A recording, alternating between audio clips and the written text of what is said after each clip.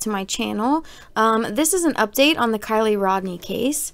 Apparently, there are video surveillance cameras that record the Prosser Reservoir. Now, these cameras are actually over on Alder Hill, but as you can see, we can clearly see Prosser and any headlights from vehicles. As the made-up Boca roadside assistance call is responsible for the hell KR's family and friends have been through. LE needs to step up for this family or I'm going to expose it all. Let's start here. A 24/7 Prosser camera that clearly captures headlights. These are the pictures he posted. You can see that where the car recovery is that yellow arrow, and then where the camera is located as well, showing the distance and that the cameras would have caught whatever happened to Kiely that night.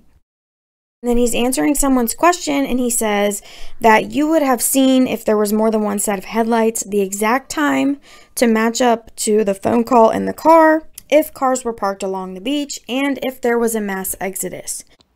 So this is Kiely's car going into the water. You might not be able to see it, but I think a lot of people are looking for bright lights. And you can't really see bright lights, but watch again. Don't watch the cursor.